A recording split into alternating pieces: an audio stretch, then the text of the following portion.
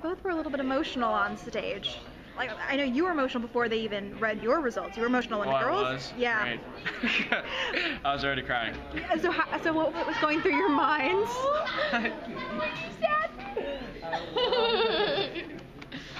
So what was going through your minds when you were up on stage and they were telling you your results? I mean, I don't know. Knowing that I was in the bottom was kind of like, okay, you can deal with this. And then I did my solo and I felt good, as good as you can feel in that situation. And at that point, it didn't matter. You know, there's really nothing you can do. So it stings, but it's all right. Yeah. I stayed pretty composed, like when they called my name to Dance for My Life, because I already had to do it one time. So I was like, all right, cool, like here we go again. So I, that was whatever, huge adrenaline rush.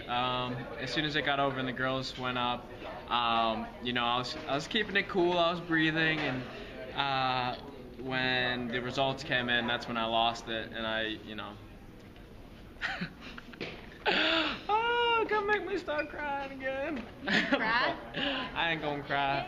But it was very emotional, and but you know what? We went out there, and I feel like we got a really, really good routine. We went out strong. What more can you ask for? And I feel like I gave it my all during the show, and I'm happy with what I did. Do you guys agree with what the judges said about your dancing tonight? We don't really ever talk about that. Right. Because no comment.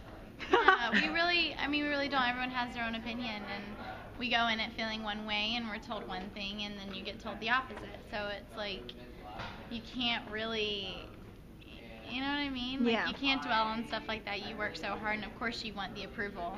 Everybody wants approval. And it's hard to not get approval. We never once really got approval. Yeah.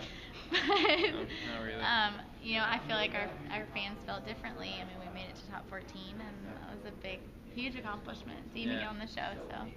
Well, what did it mean for you guys to be able to perform that Me and Michael's number? That was my favorite number, first of all. That's like a number I already knew before I even found out I was doing it.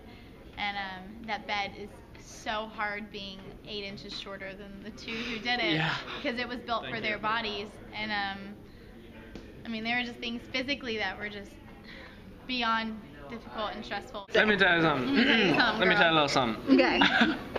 That bed, because I get super. It's so slippery. We get so sweaty, and then like that sweat sits in the bed, and they didn't really wash the bed. Smelled awful. The bed smells so bad after a while. But I think when we did the performance, it was smelling pretty fresh. I think they cleaned it for you just for that night. Right? Yeah, they did. So. But like to stand on the bed, you're like.